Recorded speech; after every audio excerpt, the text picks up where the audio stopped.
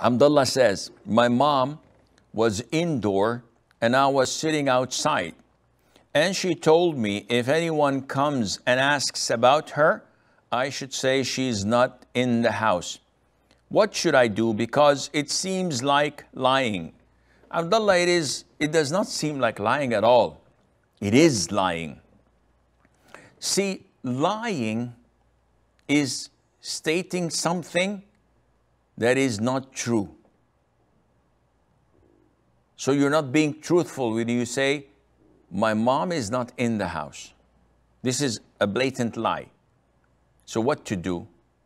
First of all, you have to remind your mom with Allah Azza wa Jal by telling her, Mom, I love you, but you know that lying is a major sin and we should not, as Muslims, lie. Running away from your problems does not solve them. You have to face your problems. Of course, you're not going to lecture your mom or you get a slap on your face.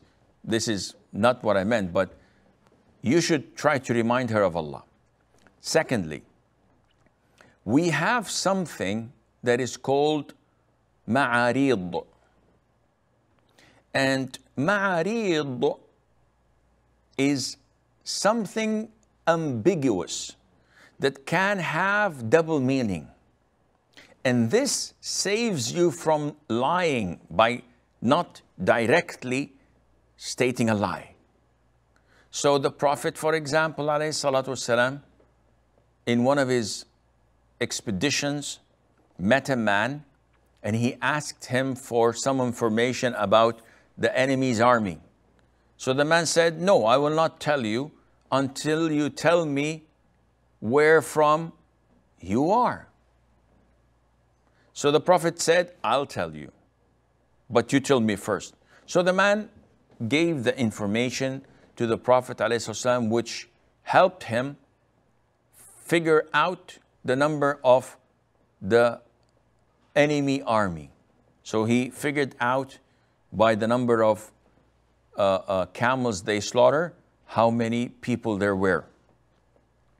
So the man said, okay, now you tell me, where are you from? The Prophet ﷺ was at war.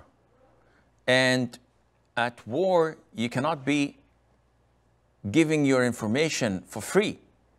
And if he tells the man that we are from Medina, the man might go directly to the enemy army and say, I met the army you're looking to fight, or you're running from, or you're pursuing, whatever. So the Prophet had to give an ambiguous answer without lying. So the Prophet said, we are from water. And he left. So the man was asking for more. What water? Water usually means a tribe that lives near a water well or a source of water that they're known by it. Water of this village, water of that area, water of that city. So the man says, which water? And the Prophet did not answer because he already gave him an answer where he was coming from. The Prophet meant water, meaning semen. Every human being is created from water, from a drop of semen. And this is what the Prophet meant, alayhi salatu wasalam, but the man understood it differently. This is called ma'arid. And the Prophet had told us that in using ma'arid, you can easily avoid lying.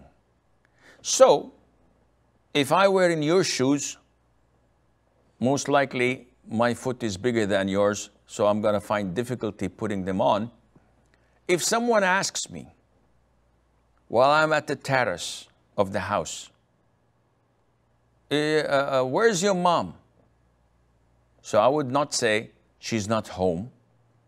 I would say, she's not here. And this would give the questioner the idea that she's not home.